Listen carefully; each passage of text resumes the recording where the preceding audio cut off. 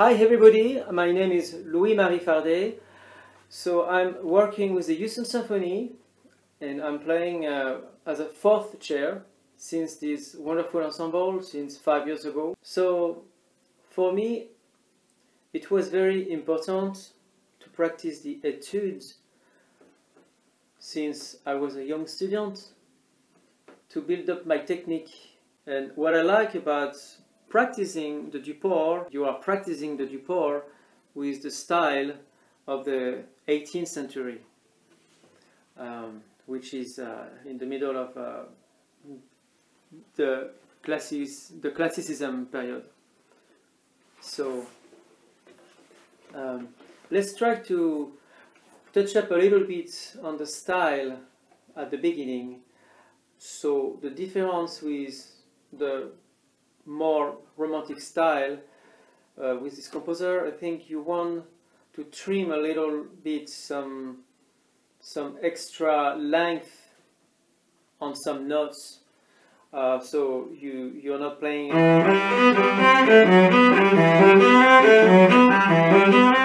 Although I heard it play like that, but to my taste and to my humble opinion, the first note needs to be a little shortish.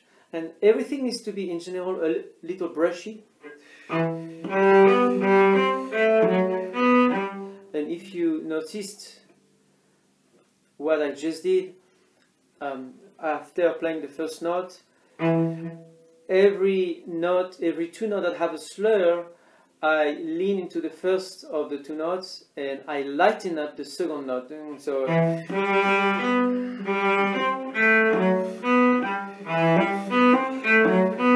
So you don't need to play not so much like that, but there is it's very subtle. You're surely not playing.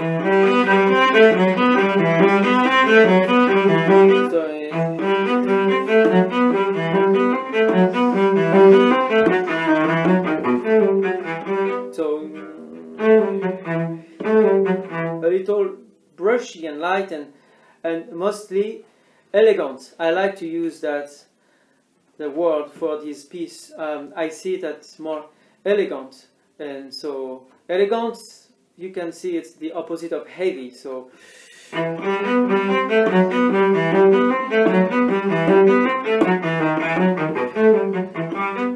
etc. So I hope you have a good idea of the style. Let's go straight to bar 24 and we'll practice rhythms.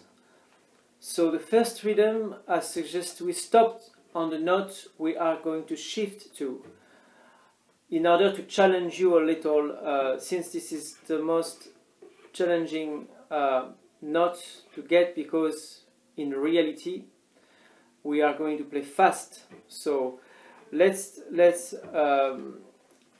also, when you stop on one note, you have time to meditate and think by anticipation about the 4 next notes that you are going to play fast all in a row.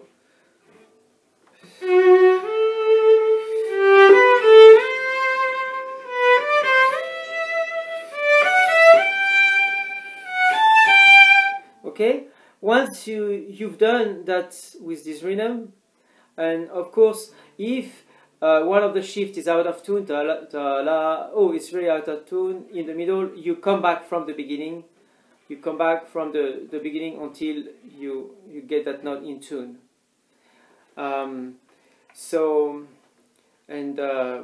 Let's do while you stop a little longer on the first note. So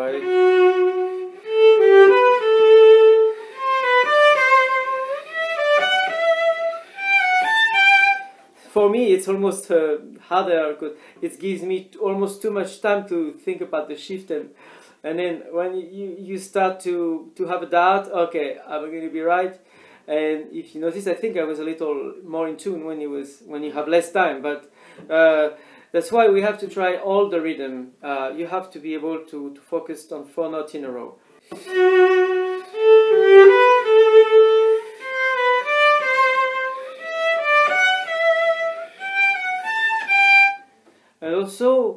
if you really have a great issue is reaching that note, the note you have to shift to, maybe you can do a slide.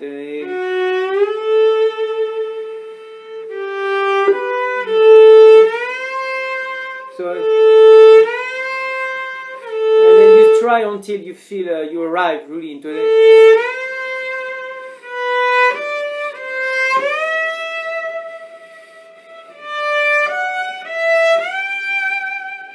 Okay, etc. And also you could practice both way. If I think it could give you an extra comfort.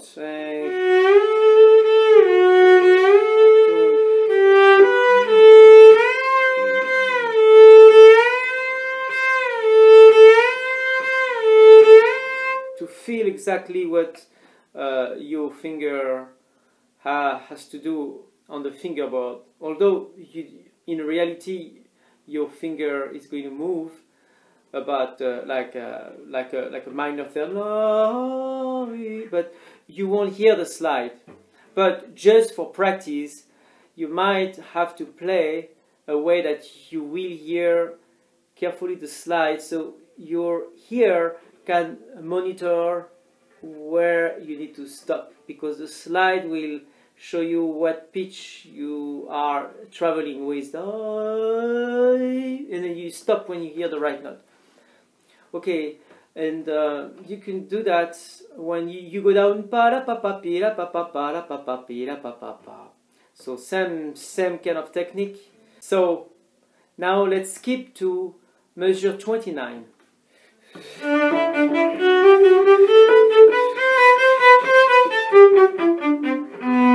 Okay, from here we have the most difficult excerpt from this first page, like this 4 bar. Actually, you are going to stop on the first beat and on the third beat. So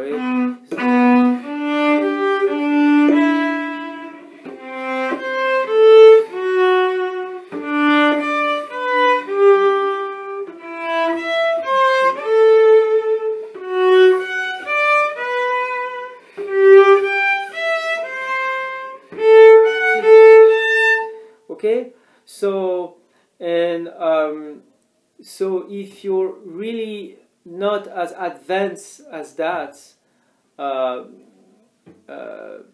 in that passage, I suggest you play the thumb. You will play what the thumb is doing and that you don't hear. So so let me explain. So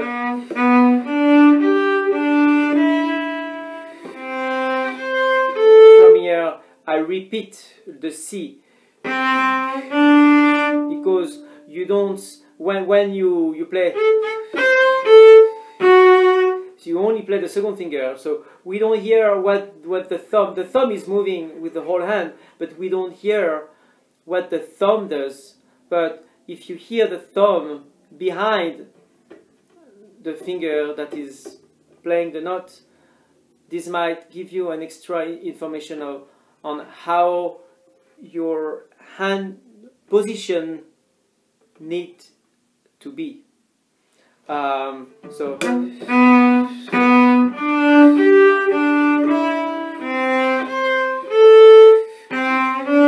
okay, and then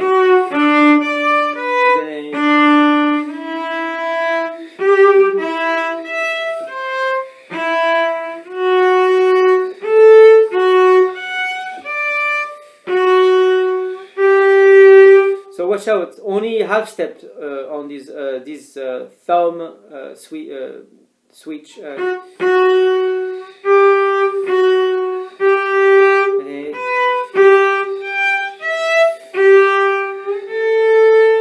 So if it's not to your satisfaction, the intonation, just come back to the.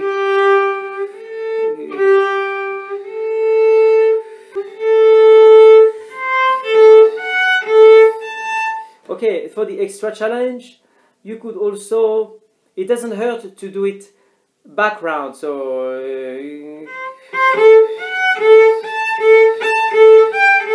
and then you go back.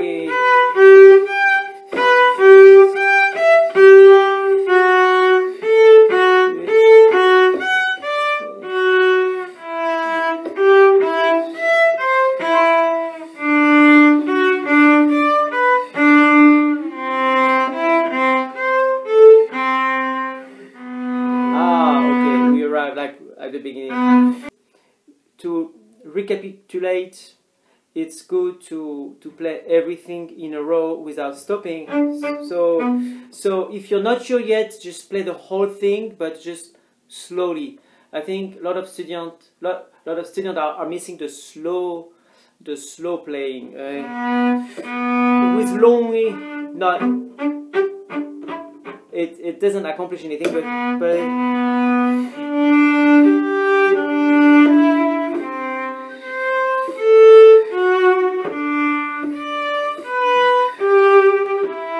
I like to have that sort of direction toward the downbeat.